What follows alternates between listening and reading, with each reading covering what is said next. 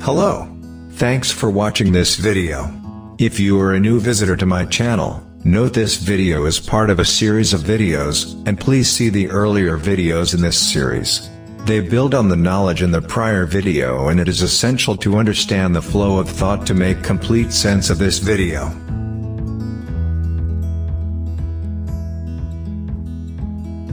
When we start studying the detrended price, we can see that price swings around the zero line.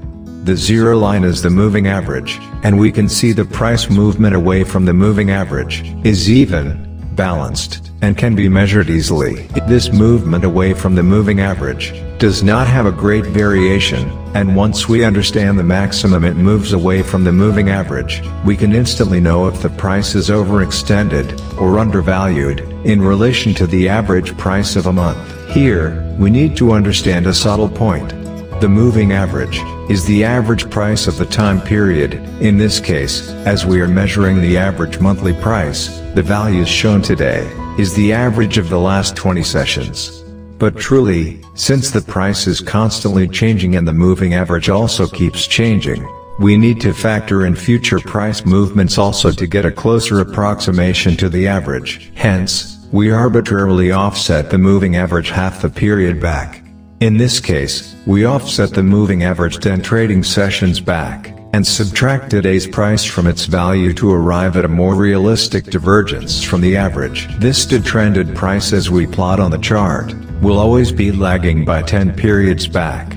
However, by a closer study, we can see the average divergence the stock is making from the moving average, and make an assumption of the average longest distance it takes away from the average. Whenever price reaches its maximum divergence from its moving average, we can safely assume it will swing in the opposite direction to test the average, and in most cases, it also swings to the other side of the moving average. And when it swings to the other extreme away from the moving average, we know it is very likely to swing back towards the moving average. We use the detrended price to know the average price it moves away from a moving average.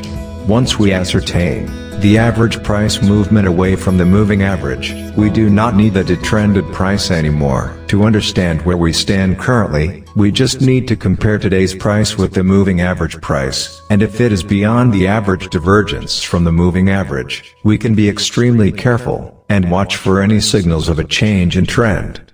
In 99% of the cases, we will see a change in trend, and markets swinging in the other direction. Here is a chart of ICICI Bank. See the average price movement, around 9 to 12 points away from the moving average. Every time price moves this distance away from the moving average, we can see there is a change in the trend. In the next video, we will see how to add an indicator and understand the price bars to trade this strategy.